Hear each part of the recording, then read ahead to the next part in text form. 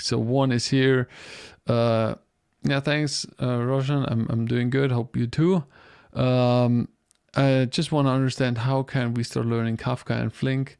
I don't find any relevant sources over the internet. Would be great if you can share the same. So one thing how you can learn Kafka and Flink. I'm not sure if Flink is the main thing where you want to go right now. Most likely, if you say Flink, you have some application for that. But generally, if you want to learn like Kafka and Flink or any other tool, look at Docker Hub if you can find some containers, some Docker containers, and then set this up. So once you have these tools running, then actually go for Kafka, for instance, go into the Kafka documentation. Find out how you can write data to it and how can you query data out of it or get data out of it. Like how does a source and a sink work? And then you can write a Python code that just does just that.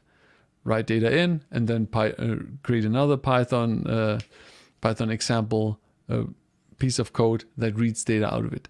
Then you already get into the doing. Okay, now how does that work? Then the next part, look into Flink. Looking into Flink would be something, okay, now I have it set it up.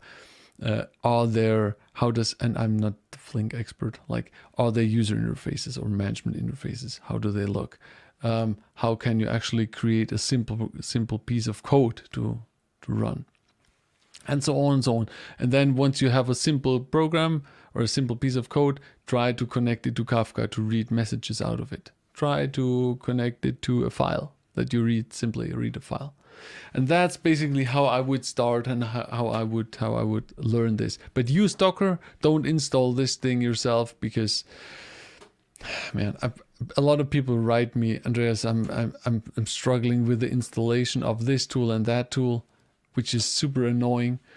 And that's a problem. And with Docker, you relieve that problem. You don't need to think about installation and configuration. So that go with that. Go with that.